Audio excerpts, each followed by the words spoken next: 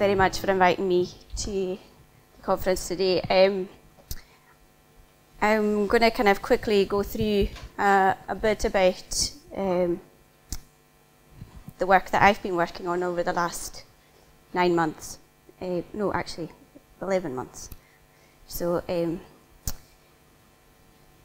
the Cominiach 3 in the Western Isles is a group of historical societies that I have been working with. Some of them more closely than others. There's 21 altogether, and they cover 130 miles of land and sea. So as you can see at the bottom here, we've got a map of Lewis and Harris and the local Communiachtaries and their kind of remits of area, and the same with the US and Barra on the other side. Most of them have a remit to collect local archives, photographs, oral histories, artifacts, genealogies. Many of them have their own buildings now. Most of them are based in old schools that have been bought over or gifted to the community. So a lot of them are working now in terms of collecting and making the most of what they've got. And a lot of that has ended up in my remit. So I am a heritage apprentice, albeit that I am probably probably the oldest apprentice you'll have probably come across.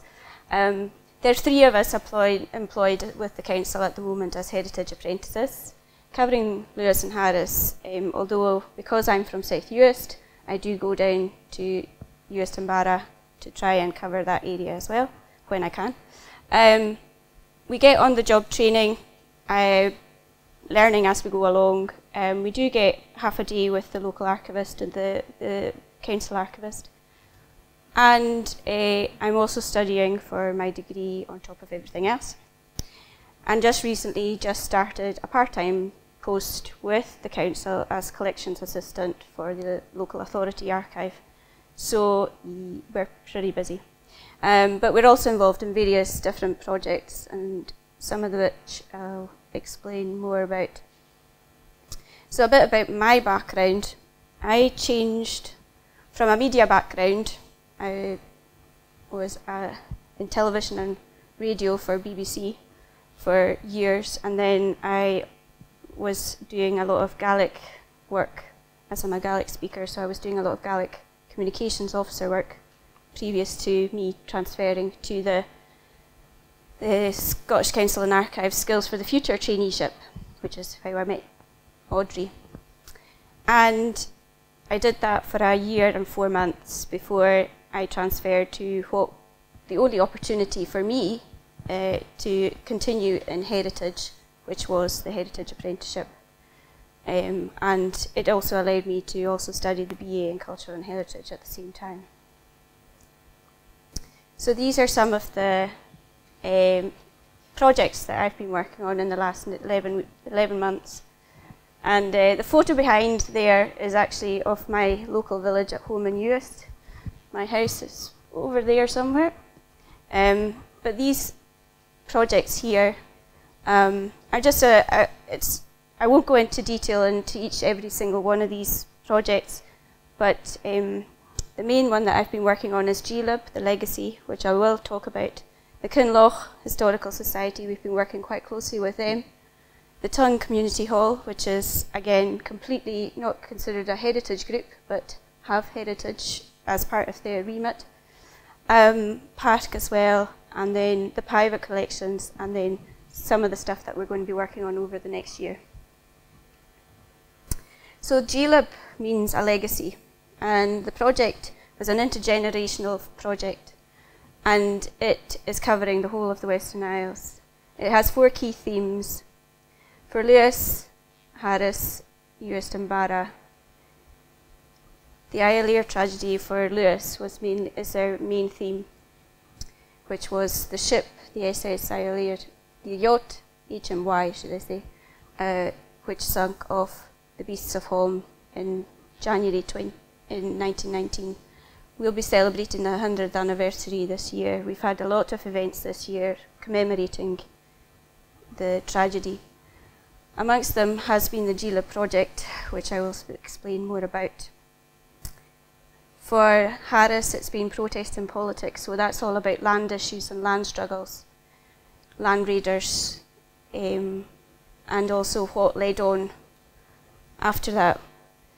The war experience for youth, and then immigration for Barra. Now, as we started going into the themes, everything we noticed had a connection. So without the war experience, the ILA wouldn't have happened. Without the war experience, the protests and politics wouldn't have happened. And without that, the immigration wouldn't have happened. So they were all interlinked. So my project that I've been working on for the last wee while has been about what I've been calling objecten cowless brawn, which is the objects of loss and tragedy. As we were doing the research for this project, a lot of the stories that we were finding were about a particular object that families had in their own homes that were connected to somebody on the Isle. And some of them, they were just random, everyday objects. There's a clock, there's a teapot, there's a cup and saucer, and there's a ring. I'll just tell you 2 stories out of the whole project. There is more, but this is the ring project, the ring object. The ring belonged to Catherine Morrison from Tenk Hall. Now, her husband John, who's in the photograph here, he was lost on the Isle Ayr. And the family, after the mother died, had the ring, her wedding ring, the heart added to it with the inscription mother on it. And the family have had this for, obviously I've kept this in the family, and one of the granddaughters has the ring now. So this is Catherine or Kate, and as you can see, she's aged quite a bit, because that's the previous photo, and that's her after what happened.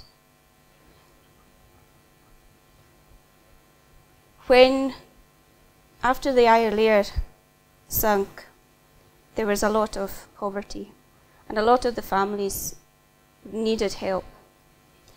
They required funding and money, so the Isle Ayr Disaster Fund was set up in order to help these families.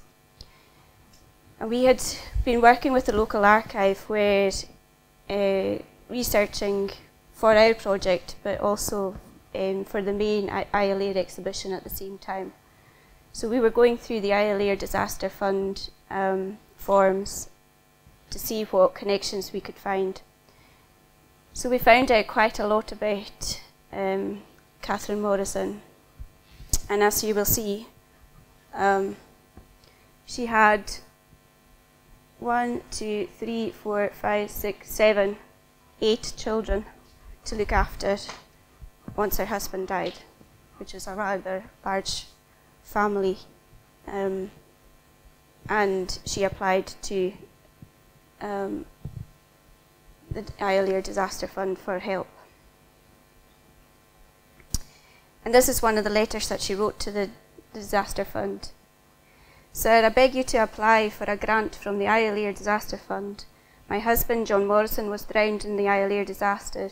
He was at the time in the Royal Naval Reserve. Before the war, he was a fisherman. My family numbers 9 persons, including myself. Their ages vary from 18 years to 1 year. I myself have been under medical treatment by Dr. Mackenzie for the last 3 years, and for the last 8 months have been practically confined to the bed. I am thus unable to do any housework. So the effect of what had happened with the Isle Ayr obviously affected the family greatly. There is a more maybe happier ending in that their daughter Catherine Isabella Morrison,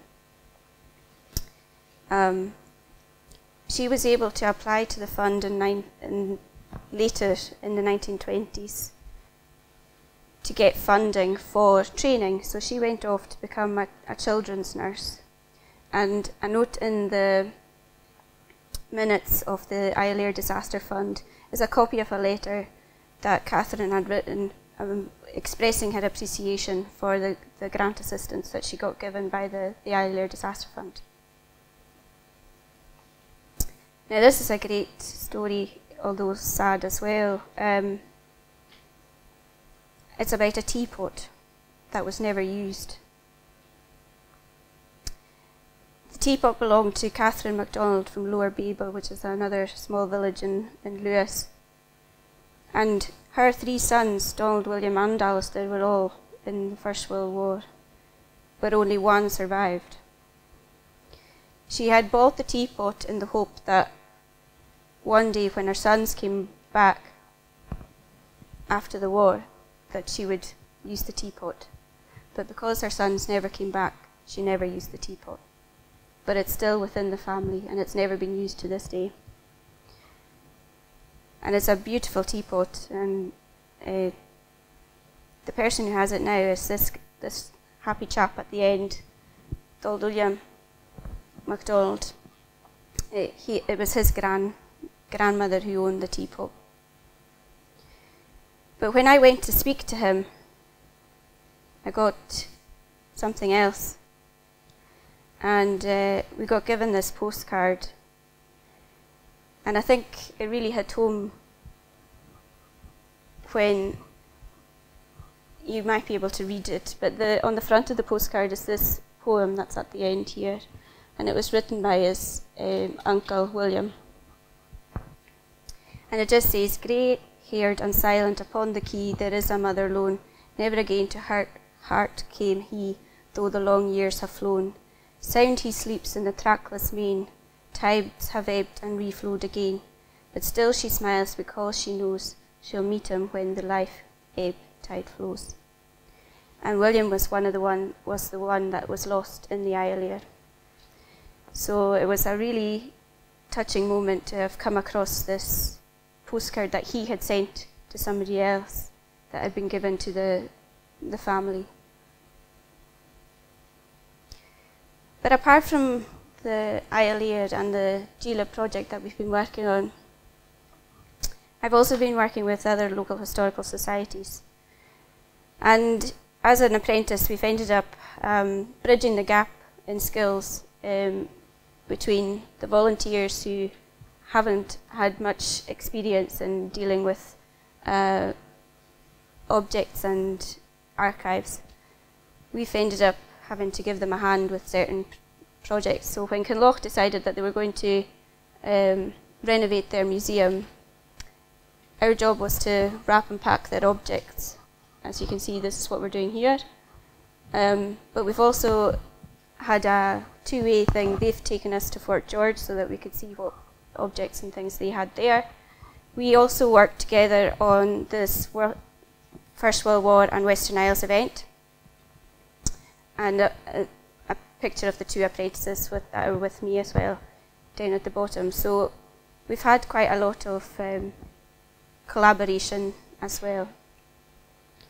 The Tongue Community Hall project was an interesting one because they're not considered a heritage group at all, but they approached us to help them preserve some of their photographs. They have a massive collection of over 400 photographs that they just had blue tacked to the wall of the hall. So the first job we had was to catalogue them all and preserve them in Mellon sleeves and put them into a catalogue.